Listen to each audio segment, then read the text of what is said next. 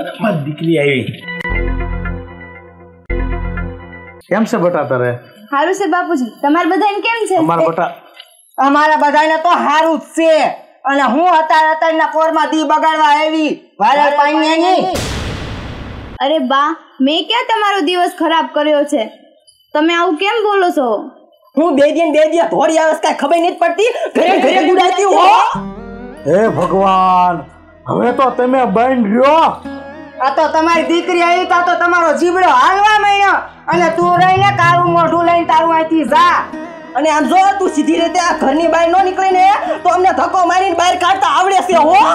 ના ના, તમે મારા બાપુજીને કાઈ ન કહો. હું અહીંથી અત્યારે જ જતી રહું છું. ના ના બટા, તું આવ્યો છો ને તો તાર ચાય નથી જવાનું.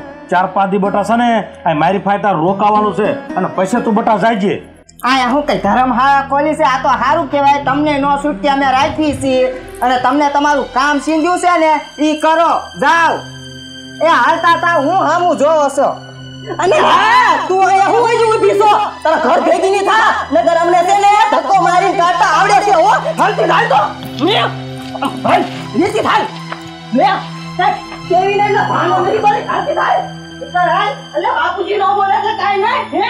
આ તો અમે હાલ નીકળ બહાર હાલ. આ કેને તારું મોં બોલાય.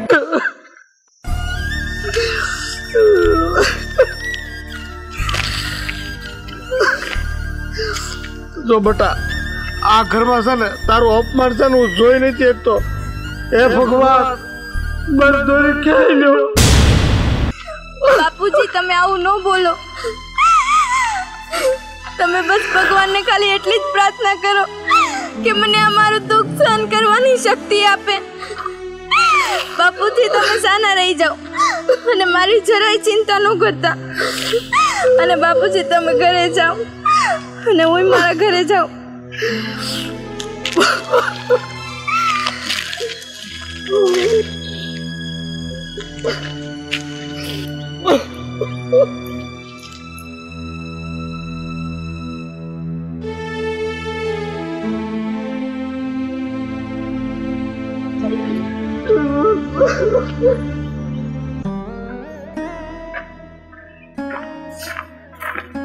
આ તો મારો ભાઈ આયલો. હવે કેમ છો ભાઈ? અમારે સારું જ છે. હું 60 વર્ષ દોડી આવેસ તું. હવે તો તારા લગ્ન કહી દીધા. ના પડી રહેતી હોય તાર પરિવાર ભેગી. ભલે તારો વર મરી ગયો હોય, ખપ કરતા દોડ્યા તાવો છો. અરે ભાઈ, તમે કેમ આવું બોલો છો? હું તમારી મોટી બેન છું. ભલે તમે મારા લગ્ન કરી નાખ્યા, પણ હું તમારા ઘરની સભ્ય તો છું ને. હા, તું આ ઘરની સભ્ય નથી, બરોબર? અને કાન ખોલીને સાંભળી લે. અને તું મારી હજી બેન તો છો જ નહીં. અને આમથી તારી માં મરી ગઈ છે. તારી માં મારી માં બે અલગ છે, બાપ એક છે, બરોબર? એટલે છે ને આ ઘર આરે તારે કઈ લેના દેના નથી. હાલ નીકળ,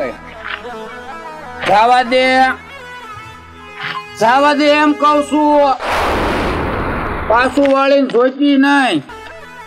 જવા દે. અને ઈ સાંભળતી જા, તું મારી બેને નથી ને હું તારો ભાઈ નથી, બરોબર? નીકળી પડ્યા છો.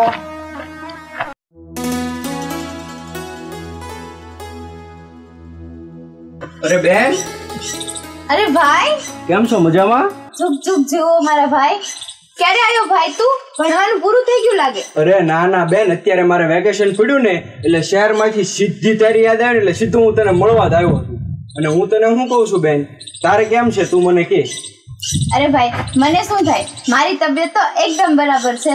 સારું બેન, લે હું ભગવાનને એ જ પ્રાર્થના કરું કે મારી બેન છે ને હર હંમેશા એકદમ ખુશ રહે, એને કોઈ જાતની તકલીફ ન પડે. અને હા બેન, હું તને શું કહું છું, તારા હાથનું બનાવેલું છે ને મને બહુ ભાવે છે. અને આમે મને બહુ ભૂખ લાગી છે, તો આજ તું જલ્દી જમવાનું બનાવીને. અને આમ પણ છે ને હું સિટીનું ખાઈને હાવ કંટાળી ગયો છું. અને આજ તારા હાથનું તું જમવાનું બનાવીને આપણે બે હારે હળી મળીને ખાઈશું. હારું ભાઈ, તો લીમડા નીચે ખાટલો ઢાળેલો જ છે, ત્યાં તું આરામ કર ને. ત્યાં હું તારી આટલું સરસ મજાનું જમવાનું તૈયાર કરી નાખું. થોડું ઉતાવળ રાખજો બેન. એ હા ભાઈ. હે ભગવાન, તારે હજી મારી કેટલીક પરીક્ષા લેવાની બાકી છે. મારા ઘરમાં એક અન્નનો દાણો પણ નથી અને હું મારા ભાઈને શું ખવડાવીશ? મારું પણ ખાવાનું, હું જેના ઘરે કામ કરું છું તે લોકો મને વધ્યું ઘટ્યું આપે છે અને એ ખાવાનું ખાઈને હું દિવસો કાઢું છું.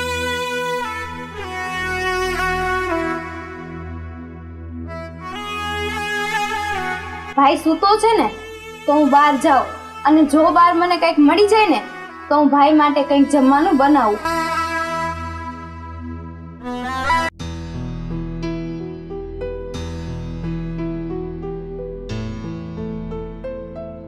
ગવાભાઈ, મારે એક તમારું કામ હતું.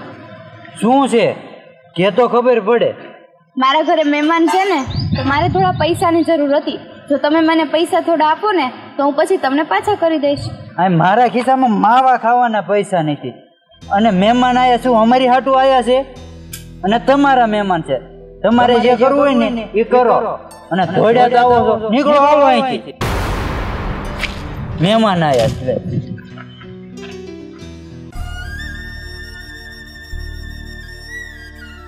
આ એ મારા દયા ભાભી આવે છે. હો અરે દયા ભાભી, ક્યાં જાઓ છો તમે? આ થોડીક ઢોલા ઉપર તો નજર નાખતા જાઓ. ભુલાભાઈ, મારે થોડુંક તમારું કામ હતું. શું કામ હતું એ બોલો. મારે થોડાક પૈસાની જરૂર હતી. મને થોડાક મહેરબાની કરીને પૈસા આપો ને, કેમ કે મારા ઘરે મારો ભાઈ આવ્યો છે ને તો મારે એને જમાડવું છે. તો મારી ઉપર આટલી દયા ખાઈને મને રૂપિયા આપો ને. અરે ભાભી, થોડાક હું તમારે જોઈએ એટલા રૂપિયા આપું. તમે કહો ખાલી કેટલા જોઈએ છે? જાજા નથી જોતા દુલાભાઈ, બસ ખાલી 500 રૂપિયા જ જોતા છે અને પછી હું તમને પાછા કરી દઈશ. અરે ભાભી, હું તમને પૈસા આપું પણ મારી એક શરત છે. મારે તમ તારે પૈસા એ પાછા નથી જોઈતા.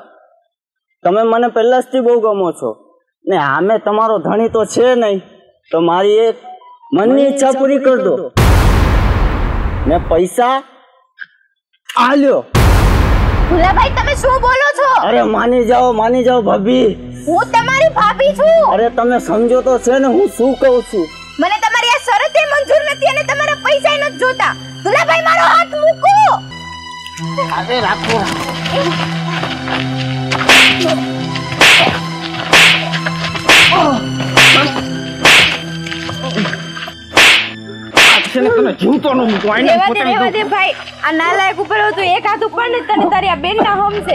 બેન મૂકી દે તું મને. હું ક્યારનો ત્યાં ઉભો રહીને જોઉં છું કે આ મારી બેનનો મજબૂરીનો ફાયદો ઉઠાવવા માંગે છે. ઝાઝા તારા જેવા નરાધમો આ સમાજમાં પડ્યા છે ને ત્યાં સુધી એકલી સ્ત્રી અબલા નારી છે ને ઘરની બહાર નથી નીકળી શકતી. તો એટલી એકવાર વિચાર કરી જો, આ મારી બેનની જગ્યાએ જો તારી બેન હોત તો તને કેવું થાત? મને લાગે છે કે તારા ઘરમાં મા બેન છે કે નહીં, તારામાં સંસ્કાર જેવો છાંટો નથી. નરાધમ પાઇપી. અરે ભાઈ, તમે મારી આંખ ખોલી નાખી. આજ પછી મારા મગજમાં આવા કોઈ દી નબળા વિચાર નહીં લાવ. બેન, મને માફ કરજે. ભાઈ, તું પણ મને માફ કરજે. આથી આ તારી એકલાની બેન નથી, મારી પણ બેન છે ને આજથી હું ઘરે હમ ખાઉં. આજ પછી હું કોઈ દી દારૂ નહીં પીવું. મને માફ કરજે. હું જાઉં છું બેન, મને માફ કરજે. બેન તું શાને રહી જા. તું માર માથે હાથ હું કાલ તને મારા હમસાવ તું રોનતો અને બેન જે હોય ને તું મને હાવ હાચે હાચું કહી દે. તારી પાસે ખાવા અન્નનો દાણો નથી. તું આ ભિખારી જેવી તારી હાલત થઈ ગઈ. તું ઘરે ઘરે કામ કરેશ ને આ માગીને ખાસ. તારી પાસે પૈસા નથી. આ બધું છે શું બેન? તું મને જીવવાની હકીકત કે તારું દુઃખ મારેથી જોયું નથી જાતું. તો તમે સાંભળો મારી વાત ભાઈ. વાલા પાણી ઘરે ઘરે ગુડાતી હો.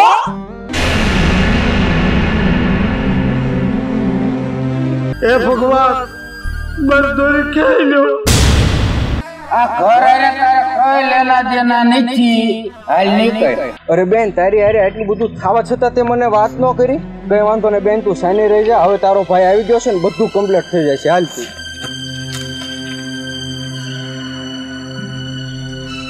બા, હા, આ લુગડા ઓલા જો ને કાંઈક કામ કરી ના તો આ હુઈ ગયા. અરે બા, એ બાપુજી, ભાઈ ભાઈ બે કાપટા ક્યારે આવ્યો?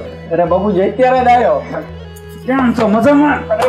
મજામાં. કેમ છો બાબુજી? ભાઈ બધા મજામાં? પણ પેલા મને તું ઈ કે હવારમાં આવો નતો ને હાન કેમ પડી? અરે ભાઈ એમાં થયું એવું, હું જી બસમાં આવતો હતો ને, કોણ જાણે એ બસના ટાયરમાં ભડાકો થઈ ગયો. પણ તો હારી બસમાં બેહાય કે નો બેહાય? અરે માંડ કરીને એક બસ મળી, જો એમાં નો આવે ને તો ખબર હું પગે. અને આ બાબુજી હું કહું છું, બેન કેમ છે? બેન મજામાં તો છે ને? એના તમે ખબર અંતર તો પૂછો છો ને? અને એની પાસે ફોન નહીં, જો ફોન હોત ને તો હું બેન વાત કરી લે. અને હા, આમે બનાવી નથી તો આપણે બેનનું ધ્યાન તો રાખવું પડે ને. તમે બધા એનું ધ્યાન તો રાખો છો ને? અરે બટા, હું 2 દિવસ પહેલા જ બેનના ઘરે ગઈ હતી, એને કોઈ જાતની ઉપાધિ છે નહીં, એટલે તું બેનની ચિંતા કરમાં. અને એ તો તારે ઉપાધિ કરવાની જ ન હોય. હું તને કહું છું, હું અઠવાડિયા પહેલા ગયો તો ને, એ 12 મહિના સીધું નાખી દીધું છે. એ ખાઈ પીને ધુબાકા કરે છે, જલસા કરે છે, અને એમે હોય તારે થોડી ઉપાધિ કરવાની હોય ભલામણા.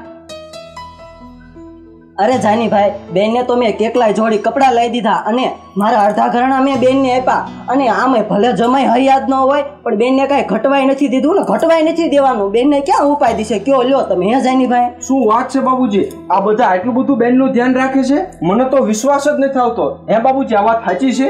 એ કહેતા હોય તો વાત તો સાચી જ હોય ને. અને બેટા, હું આ ઘરનો ક્યાં સભ્ય જ છું? હું તો એક આ ઘરનો કામ વાળો છું. મારું કામ ભલું અને હું ભલો. હે બાબુજી, તમે કેમ આવું બોલો છો? એ બેટા વાત છે ને, જવા દે ને. ના ના બાબુજી, તમે કહો તો મને ખબર પડે. જાની ભાઈ, હાલો ને જમવા. બાપુની ઉંમર થઈ ગઈ છે ને, એટલે બાપુ બોલ્યા રાખે. હાલો જમવા ઠરી જાય છે. હાલો, જમવાનું તૈયાર જ છે. હાલ.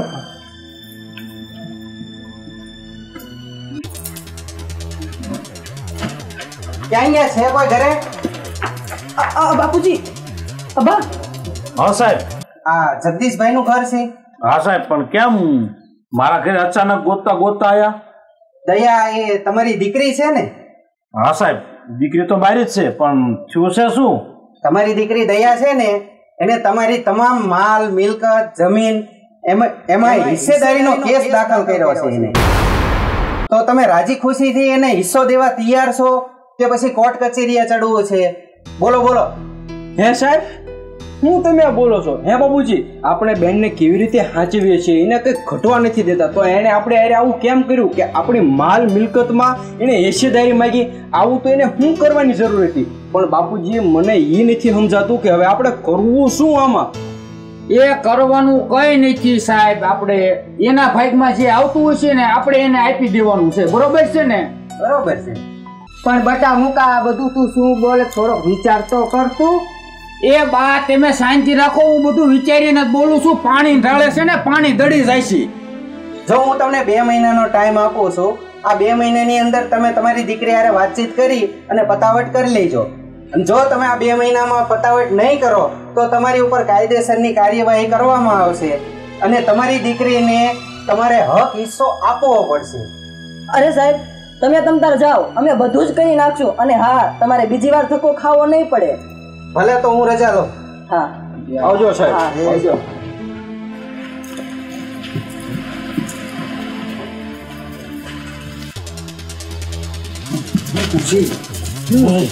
હું કહું છું, આ બધું હાથમાંથી જાય છે. હું તમને કહું છું, ખબર છે?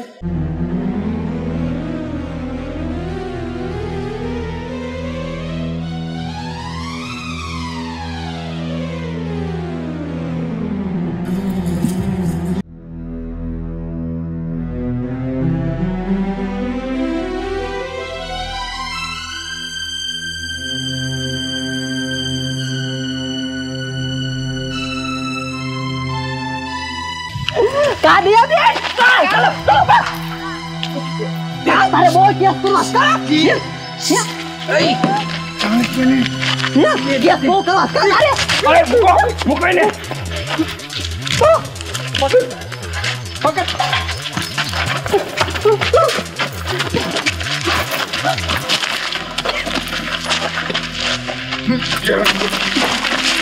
તમે ત્રણેય થઈને મારી બેનને મારી નાખવા ઉપર ઉતરાશો. મને તમારા ત્રણેય ઉપર પૂરેપૂરી શંકા હતી કે તમે કંઈક કાવતરું રચશો. હું એટલે તમારી ઉપર ચાપતી નજર રાખીને બેઠો હતો, અને તમને ત્રણેયને મારે રંગાથી પકડાવા હતા ને, એટલે પોલીસને હારે લઈને આવ્યો છું. અને સાહેબ, આ ત્રણેય છે ને ગુનેગાર છે, આ ત્રણેય ઉપર તમે કાયદેસરની કાર્યવાહી કરો અને ત્રણેય જેલ હવાલે કરો. હા હવે હું લઈ જ જાઉં છું હાલો. અરે બટા જાની તું તારી સગી માને આ તો આ જેલમાં ઓપે છે અને તારા ભાઈ ભાભી ને તારે આવું ન કરાય. અને તું ભાઈ છો કે દુશ્મન છો? પોતાની સાથે તે કાવતરું કર્યું. અને જાની ભાઈ હું તો તમારી સગી ભાભી છું ભાભી, આવું તમારે ન કરાય. વાહ ભાઈ વાહ, પોલીસ અને જેલ અને જેલના હવાલે થવાનું થયું તારે તમને ખબર પડી કે પાયરકા કોણ છે પોતાના કોણ છે. તમે પાછા સાઈનીને કહો છો કોણ પોતાનું છે કોણ પાયરકું છે. એ તો તમારે પહેલા સમજવાનું હતું કે કોણ પોતાનું છે કોણ પાયરકું છે. અને મારી દીકરી દયાને તમે ક્યાં આખી જિંદગી પોતાની સમજ્યું છે, આખી જિંદગી તમે પારકી સમજ્યું છે. આ સમજણ તો તમને પહેલા આવી પડે પહેલા. અને સાહેબ હું તમને શું કહું છું, તમે જરાય વાર ન લગાડતા, આકરામાં આકરી સજા થાય ને એવી આ ત્રણેય ઉપર સજા કરો ને જલ્દી તમે જેલ હવાલે કરો. સાહેબ તમે મારી સામું જોવામાં અમને જેલ હવાલે કરો. ઉભા રહો સાહેબ. બાપુજી, જાનીભાઈ તમે આ કેસ પાછો ખેંચી લ્યો અને મારા ભાઈ ભાભી અને બાને છૂટા કરાવો. ગમે તેમ તોય એ મારા પોતાના જ છે. હું એમના માટે પારકી હતી પણ એ મારા માટે પારકા નથી. બાપુજી, જાનીભાઈ પ્લીઝ તમે મારું આટલું માનો ને એમને બચાવી લ્યો. જોવો મારી દીકરીના સંસ્કાર જોવો પેલા તમે. અરે બાપુજી તમે સંસ્કારની વાત કોઈની સામું કરો છો? જીનામાં સંસ્કાર જેવો સાટો જ નથી. હવે સાહેબ છે ને મારી દીકરી દયા કહે છે ને એટલે છોડી દો હવે એમને. કઈ વાંધો નહીં જગાભાઈ, હવે પછી ફરીને આવું ન થવું પડે હો. અને તમને ત્રણેયને કહી દઉં છું ફરીને આવું થયું એટલે હારા વાટ નહીં રહે હો. હા ધ્યાન રાખજો ત્રણેય તમે. દયા બેન મને માફ કરજો. ભાભી ઊભા થઈ જાવ, એવું ન હોય. મેં ભાભી ઉઠીને મેં તમારી ઉપર આવું કર્યું, મને માફ કરી દો બાપુ, મને માફ કરી દો.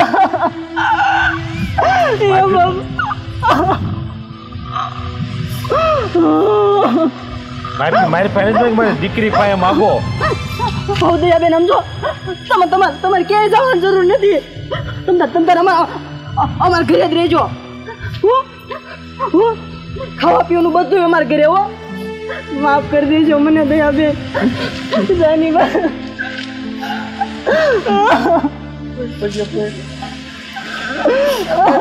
માફી માંગી મને માફ કરજે. મારી માફી મોટા છે, તમારે માફી ન માંગવાની હોય. મારી દીકરી મેં તો નતા પારકી સમજી પણ હવે તને પારકી રાખું. મારી પોતાની દીકરી છે. કઈ વાંધો નહીં બાપુજી ભાઈ ભાભી અને બેન હવે આજથી છે ને તારા ઘરે તારે નથી રહેવાનું, અમારી ભેગું જ તારે અમારા ઘરે રહેવાનું છે. હાલ અત્યારે જ હાલો હાલ બેટા.